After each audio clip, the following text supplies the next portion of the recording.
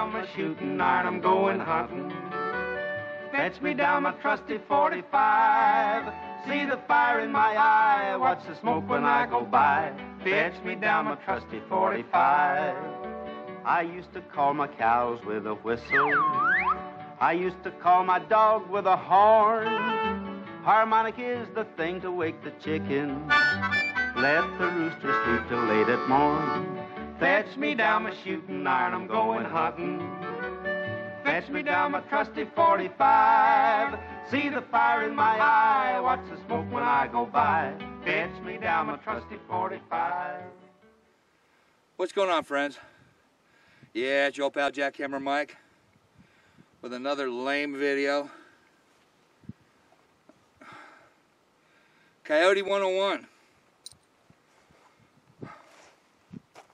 I'm going to start a series on my journey to Coyote,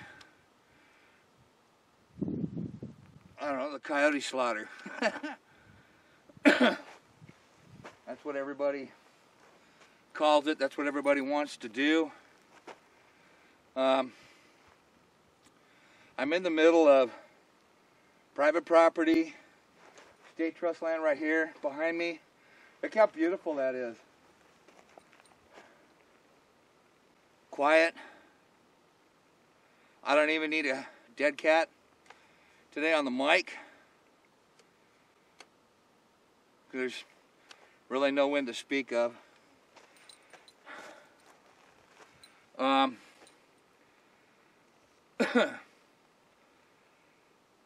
I'm going to, when I built that 308, the bone crusher, I built it specifically for this. I got the M4 out today because it's just lightweight, doing a lot of walking. With this Vortex optic on it, the Strike Eagle, it shoots well. I can shoot to 300 yards easy with this without having to turn any dials because it's got bullet drop compensation in here. Anyway, this is kind of my journey. I've been to 3 stands previously. I'm heading to a 4th one right now. It's taken about an hour per stand to scope out the area, see if it's got access, sit and listen for gunshots. I don't hear any.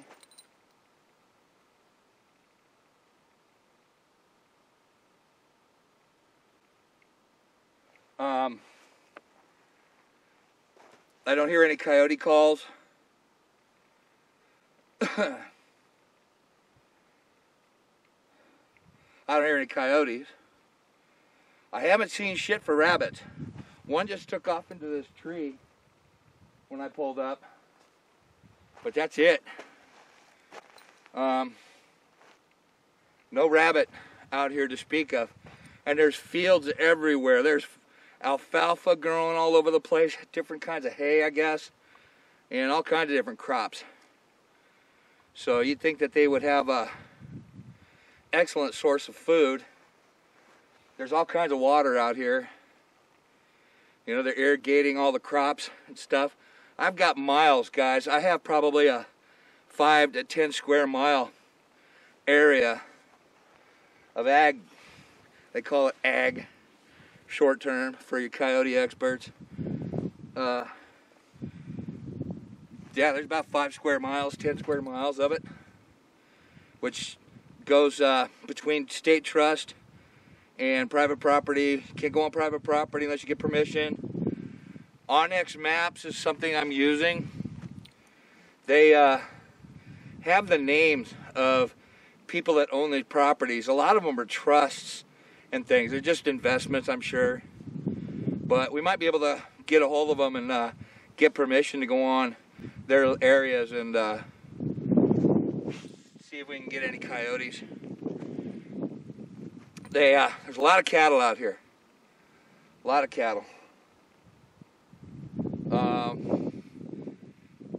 The ranchers definitely want the coyotes done. They're going to be, it's the last week of January 2022. God, it can't fucking, November can't come fast enough, guys. Fucking Biden potato head. Does immigration need to be in reconciliation? Must it be in reconciliation? What must be what?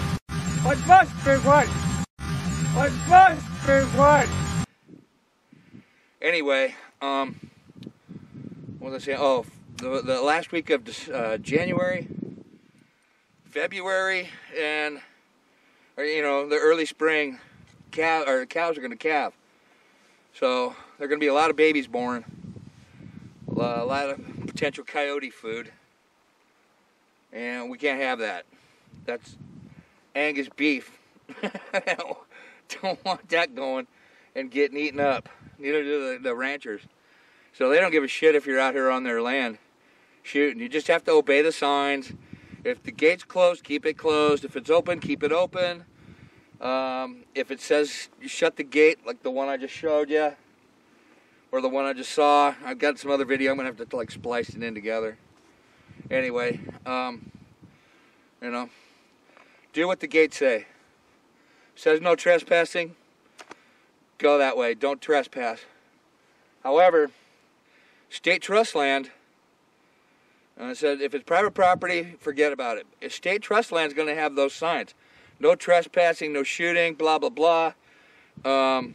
That's fine and dandy, but if you have a hunting license, you're welcome to go on there. You don't need any kind of permit or anything for state trust land. You don't need any of that. So, as long as you got a hunting license, a valid one, you're golden. So, we'll be doing more and more. I'm waiting for a call right now, an e-caller from Lucky Duck. Supposedly supposed to be in at the end of January, which, how everybody is right now. They're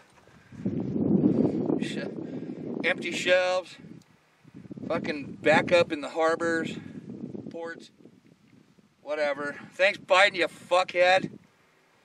I didn't say that, did I? Out loud? Whoops. Anyway, you want to be camoed as much as possible. I'm learning about scent blockers, trying to anyway. It doesn't look like anybody uses them, but I don't know.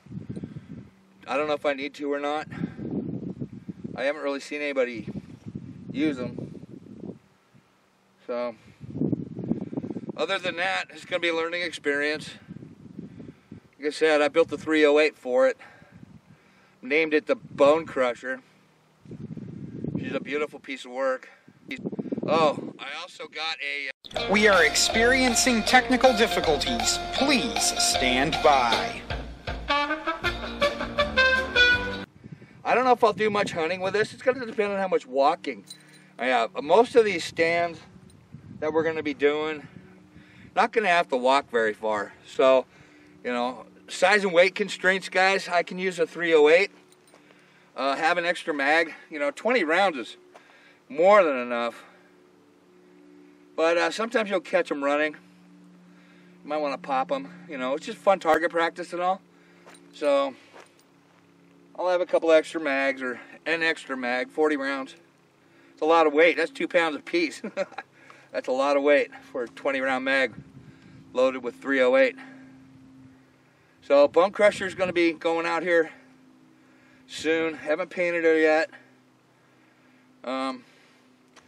What else? That's pretty much it. You just got to remember that you're dealing with dogs. Canines. Okay?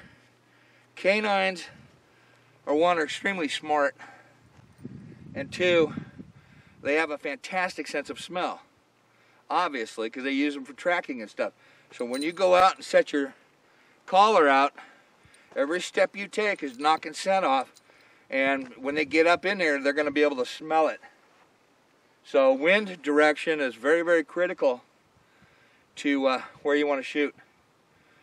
I'm also finding that, you can start a row or, a bunch of sets. Try to start at the head into the wind, so that, you know, every stand you go to, the wind is blowing in your face, and then you're shooting out that way, you know, so that coyotes don't latch onto that scent. I'm in a really good spot in this agricultural valley because they're used to vehicle traffic.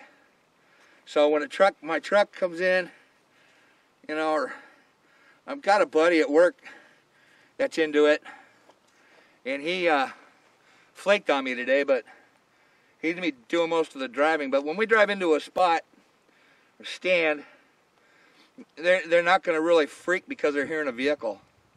You know, this isn't all that isolated out here. Lots of water, again, lots of food, rodents, there's hay bales, and stacks and stacks of hay all over the place out here. You know, there's a lot of cattle, a lot of horses. This is a great spot. This is a great spot. And again, Sunday, 2 o'clock in the afternoon right now. Haven't heard really any gunshots. Not like there's a bunch of hunters or anything out here. So, you know, and again, with state trust land, you can't target practice. You can only hunt. They don't want you target practicing. They don't want you multiple shots and blah, blah, blah. They're very strict on that. No target practice. So, you know, anybody that shoots out here is going to shoot what they have to shoot in order to down whatever it is they're doing it. So I might have had people shooting, and while I was driving, I couldn't hear it. So, anyway, that's Coyote 101, Part 1, Episode 1, whatever you want to call it. I got a couple of spots to look at.